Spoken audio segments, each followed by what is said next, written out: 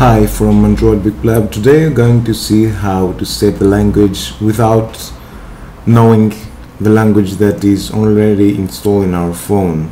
So by default, you may have chosen a language that you cannot understand and you cannot come back to the initial language. So here we're going to show the steps you need to do to change the language. Well, the language is here, and if you play with your settings, you may choose a different language that you cannot understand, like Afrikaans, and as there is no done or select or OK, this language is by default installed. So now our phone is in Afrikaans and we cannot understand what it says.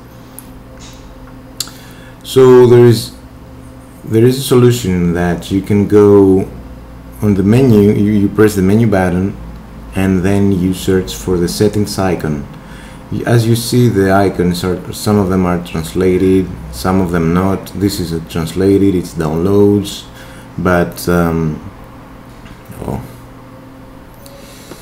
Chrome is Chrome and currents. So settings have the same icon as it had. It's this little icon, you have to remember it. So this is settings, you press that and now you are in your menu. If you're not familiar with Afrikaans, you can find it's the 12th selection or the third in the third section. So 12, it's 1, 2, 3, 4, 5, 6, 7, 8, 9, 10, 11, 12.